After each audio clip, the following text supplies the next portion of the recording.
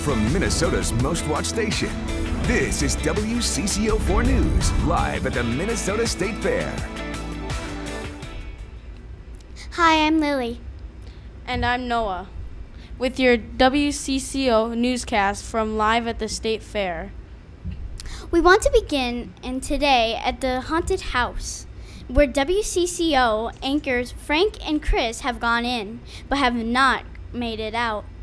Witnesses tell us the two looked ready for just about anything as they went through the front door, but that was 4 hours ago. A search party has been sent in. They heard Frank and Chris screaming, but have not been able to find them.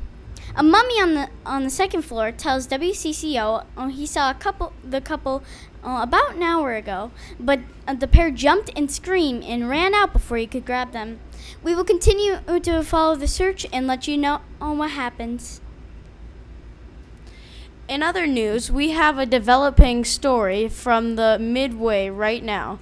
State Fair officials are on the lookout for a giant stuffed gorilla. We're told it's black and lime green, and it is at least 8 feet tall. It was last spotted near the Ferris wheel. Officials don't think he's dangerous, but if you see him, call 911. On the other end of the fairgrounds, a rough start at the lumberjack competition today. In the Northwoods, the event had to be postponed because a log shortage. Turns out a beaver escaped from the DNR exhibit and chewed through the logs in record time. The only witnesses was a woodchuck, and it made us wonder, how much would a woodchuck chuck if woodchuck could chuck wood? We want to now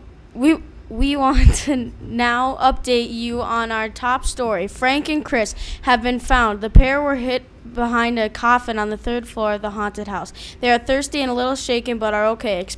Are expected to be okay. That's all we have for time for today. Thank you for watching WCCO-4. This has been a WCCO-4 News update from the Minnesota State Fair. Thanks for watching.